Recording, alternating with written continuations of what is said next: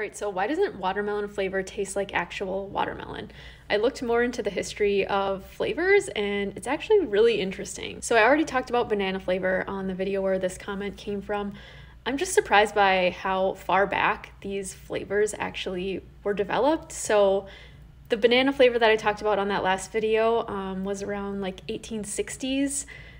Grape flavor was around like 1910, 1911. So just like banana flavor more closely represented the type of banana that was available at that time, the same thing with grape flavor. So it more closely represents Concord grapes, which were more popular during that time period. So we also have to understand that the technology to actually figure out what compounds are in these different fruits and to isolate them, that technology has come a long way.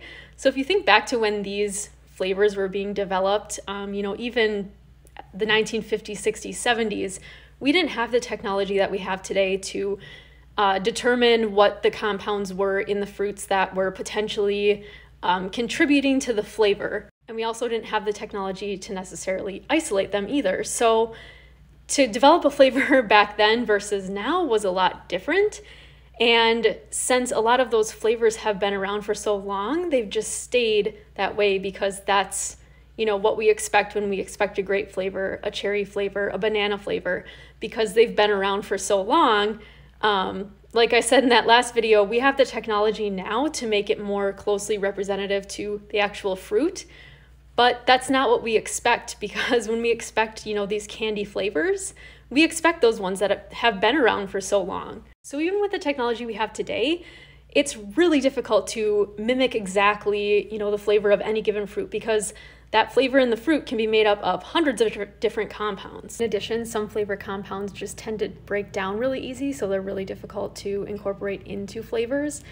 That's the case with watermelon. So the compound that is responsible for its distinct flavor and aroma breaks down really easily, so it's difficult to put it in a flavor, which is why the watermelon flavors that we have now don't taste much like watermelon because that main compound can't be used in flavors because it breaks down easily. Attempts to make structurally similar compounds have been attempted and none have been successful. So for now, we're not going to have a watermelon flavor that tastes like actual watermelon, but we do have watermelon flavor. So if you like that, that's probably here to stay for a while.